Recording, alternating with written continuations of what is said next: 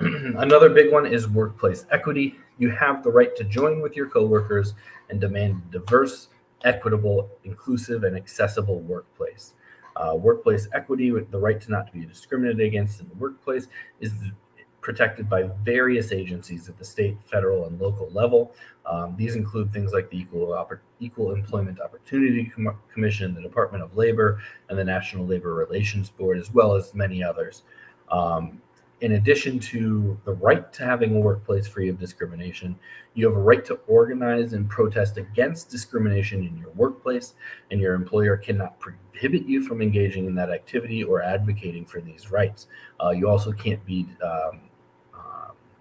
retaliated against for taking such action. You know, if there's open racism happening in your workplace, you and your coworkers have the right to collectively demand change, and you can't be punished with that. You also have the right to, you know, raise it as an individual, but you're always better in a collective action, right? The more we can unify together as workers, the stronger position that we have in these fights.